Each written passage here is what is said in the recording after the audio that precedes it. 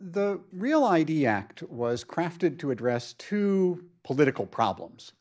First, in order to circumvent public opposition to the creation of a federally managed or federally issued ID card or identity database, the Real ID Act mandated and was designed to mandate the creation of a distributed database, which would function as a single one, in which a single query could retrieve data from 55 state and territorial identity databases while the data remained at the state level. The second political problem, Jim having, I think, accurately recounted the opposition, which everybody knew there was going to be at the state level, was how to coerce states into collaborating with the Real ID Act, even though the federal government knew it had no authority directly to mandate that. There are actually two key actions that were required in order to create the database. And there's been talk about ID cards. Really, the Real ID Act is about the database. And two things. One, the construction of the hub that would enable these state databases to function as a single distributed database. That's been done, unfortunately. The second, though, which is the phase we're now in, is getting each of those 55 states and territories to plug in to that hub so that its records could be searched by that single query. And the device that was adopted as a way to coerce states was to indirectly get to them by threatening to punish residents of states that didn't comply, i.e. plug their database into the federal hub, contractors' hub, so the feds can say we don't touch it, but developed to meet the federal mandate.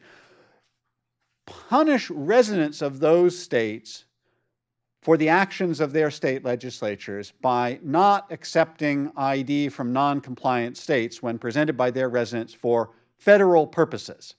And so the essence of Real ID enforcement is the rollout of these sanctions against individual residents of non-compliant states who are trying to use ID for federal purposes. So it all rests on what are the circumstances in which one presents ID for a federal purpose.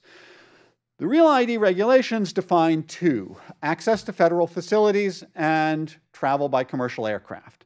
The first of those is addressed in the phase of Real ID implementation, which, subject to an indefinite number of future postponements by rulemaking or rulemaking by press release, as Jim has alluded to, currently scheduled to begin on October 10th of this year, is a requirement to or a threat to deny access to federal facilities to those with non-compliant ID if those facilities have been designated as federal security level 3, 4, or 5. What are those facilities, if any? We don't know. No list has been made public. We asked for the guidelines for assigning these federal security levels, and they're very disturbing. For example, it's a point score that's to be used where the same number of points is awarded for a facility having been the target of political protest as for having been the target of violent attack. Having been a place where citizens exercise their right to petition for redress of grievances is defined for purposes of assigning a federal security level as tantamount to violent terrorism. But we made an experiment with filing Freedom of Information Act requests that were based in San Francisco for some of the local federal facilities to see whether they've been assigned these levels. We started, of course, with the most conspicuous potential symbolic terrorist target on the West Coast, the Golden Gate Bridge, each end of which is in a different federal facility. When we asked, neither of them had any record that any consideration had ever been given to assigning any federal security level, much less one high enough to trigger the Real ID regulations. We asked next about the San Francisco-Oakland Bay Bridge, actually an even more critical piece of critical infrastructure, the center of which passes through an island, which is a federal reservation. Had they assigned a federal security level? No. We asked the General Service Administration, which administers the U.S. District Courthouse, the Ninth Circuit Court of Appeals Courthouse, federal office buildings, et cetera, et cetera. They, too, have to date found no record that any of these have been assigned a federal security level. So this whole elaborate-looking schema may be quite hollow. But even, we actually did hear afterwards that apparently in response to our inquiries, they started thinking about now they're going to assign a security level to the Golden Gate Bridge because we asked. But even if this were to be done, there is still an important exception in the Real ID regulations, as there has to be. DHS knows full well that there's no statutory authority or constitutional authority for conditioning many federal benefits, rights, or access to buildings on presenting ID. And so they've included in their Real ID specifications that access to federal facilities will be allowed regardless of whether you have compliant ID for purposes of receiving federal benefits, which is the main reason people would want or need to access federal facilities. People don't hang around in federal buildings for the fun of it. At least most people outside the Beltway don't. So it's really, that's the smaller piece. As Jim alluded to in his introduction, the core of whether there's any teeth to Real ID is whether people will be prevented from flying. That will be phase 4 of Real ID Act implementation at a date to be named later that can be set back as far in the future, not earlier than next year, and well, it could easily go another 10 years. There's no reason the current standoff couldn't occur, and there have been other standoffs over state compliance, even state driver's license department compliance with federal desires that have gone on for much longer than the 10 years of the Real ID Act. These deadlines don't mean much of anything, but whenever, if that happens, the implicit threat of the TSA and DHS has been, if we don't accept your state ID, you won't be allowed to fly. That is not true. Not only is there an international treaty right to travel, not only is there a constitutional right to assemble, there is an explicit federal statutory right to travel by air. There is an explicit federal statutory mandate to DHS in issuing regulations to consider the public right of transit through the navigable airspace. And in fact, despite the threats that have been made, the official, and despite signs, admittedly false signs posted by DHS in every airport that you must show ID, the legal position of DHS and TSA in every case in which this issue has arisen, the consistent legal position has been that there is no federal statute or regulation that requires you to show any ID credentials in order to travel. That was the position that persuaded the Ninth Circuit to reach its otherwise very bad decision in Gilmore versus Gonzalez in 2006. That was the testimony that I heard from TSA witnesses in the criminal trial of Phil Mosick in 2011 when he was falsely arrested at the behest of the TSA for trying to document the process of flying without ID, because although they know that legally they must recognize this right, they are loath to have the public discover that they have this right. They want us to forget our fundamental right to travel. But the reality is that people fly without ID every day. And this is what the TSA says in litigation. We have a process for that. We don't require ID. There are alternative ways. We've tried to find out what happened. We filed Freedom of Information Act requests for the reports that the TSA prepares every day, summarizing how many people have tried to fly without ID and what happened. In 2 years, they've managed to process and release only 1 day of sample data from a date just about a year ago in May of 2014. But on that date, May 6, 2014, 129 people in this country tried to get on airplanes without showing ID that the TSA deemed acceptable. Of that 129, 120 were allowed to fly after having their ID verified through a bizarre and objectionable process that involved calling up a call center that queries a commercial data broker, we think it's Axiom, although we haven't been able to tell for sure, ask you a game of 20 questions and sees if your answers match what they're finding in your Axiom file. And if they match, they let you on the plane. The remaining 9 people, 6 of them, their ID couldn't be verified, but they were allowed to fly anyway at the discretion, which is to say whim, of the federal security director in charge on duty at that moment at the airport. 3 people 2.5% of those who tried to fly without ID were actually turned away.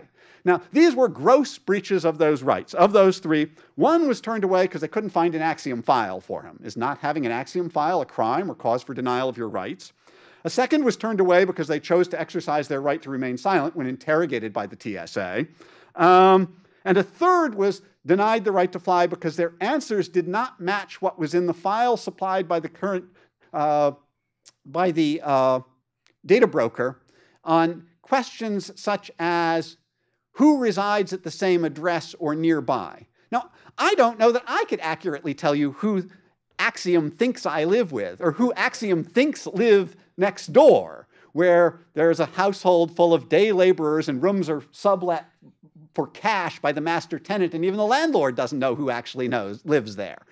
But objectionable though that is, that's, again, a tiny percentage of those who tried to fly without ID were actually turned away. So the real threat is not, we're going to prevent your residents from flying if you don't vote to plug your state motor vehicle database into the Real ID hub. The real threat is we will harass your residents with more intrusive searches, with interrogation, with delay, if you don't collaborate with Real ID. And so the crux of whether Real ID sanctions can be used to coerce the states rests on the legality of these kinds of low or lower grade harassments, as well as the legality of turning people away from flying. So people who oppose Real ID need to get involved now in challenging these kinds of harassments of travelers, as well as challenging issues of denial of access to federal buildings and other federal facilities to people who don't have ID. The leading case on that being the terrible memorandum opinion from the Ninth Circuit in Foti versus McHugh. But what I do envision, given that enforcement is going to rest on ratcheting up harassment of the residents of non-compliant states, we are going to see litigation. So what are the issues that that litigation is going to present? Again, it's going to be about access to buildings and primarily about the right to fly. Who's going to bring it? Unfortunately, the states won't directly have standing. The injured people will be the individuals. States that want to oppose Real ID need to be coming forward now and making a commitment to their residents that they will defend their right to travel, and that if the federal government chooses to interfere with the rights of their residents because it doesn't like the state IDs that are being issued, that the states are able, willing, and prepared to intervene as amici to vigorously defend the rights of their residents against federal interference. The standard of review is also a problem. Mostly these are going to be reviews of actions taken by the TSA. And if we're going to have meaningful judicial review of those actions, we need to repeal not only the Real ID Act, which we do need to repeal, but in the meantime, we also need to repeal 49 U.S. Code 46110, which is the jurisdiction statute enacted to attempt to protect the TSA against any kind of judicial review.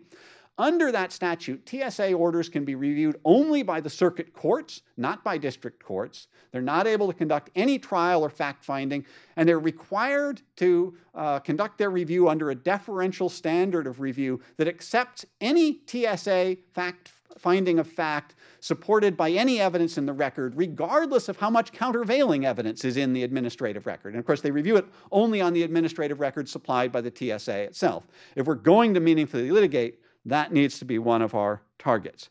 But fundamentally, along with that litigation, the effort to indirectly coerce the states is predicated on the assumption that individuals whose rights are violated, who are turned back by TSA staff or TSA contractors at an airport, or by building guards at a federal building, when they are trying to exercise their rights, the TSA and the federal government hope that those people will blame their state legislature.